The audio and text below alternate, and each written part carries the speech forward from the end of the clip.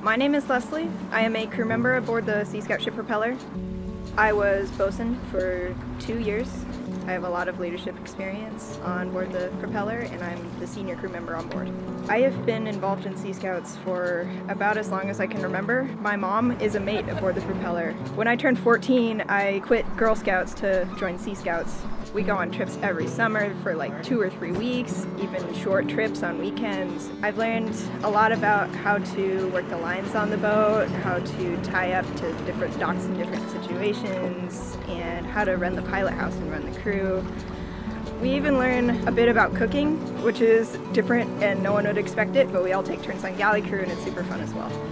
It might seem hard to be the bosun and leader of a group of teenage boys, but it's like having 17 younger brothers, and I'm in charge of them all, and they're all a little afraid of me.